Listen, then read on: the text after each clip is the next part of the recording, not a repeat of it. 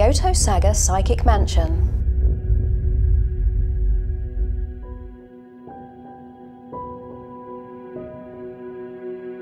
It's 2019 and time for another visit to the Kyoto-Saga Psychic Mansion.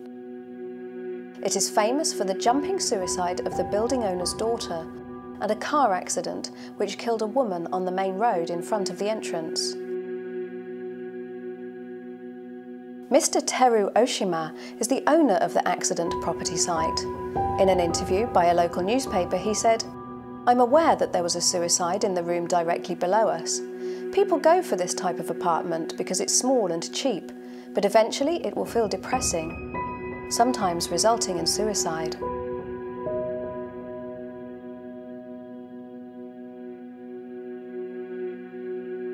This visit, I arrive on a cold winter's night. This is the third visit to this location, which was originally built in 1974.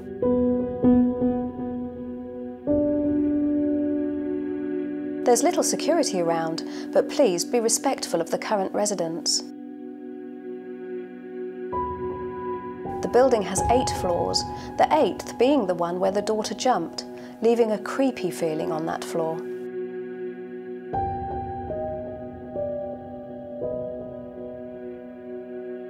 Since the recent renovation, the interior is in better and a more livable condition.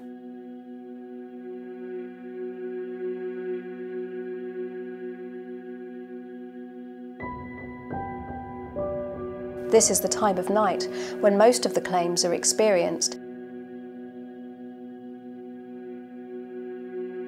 But spirits seem to have their own schedules and rarely put on a show when you're expecting it.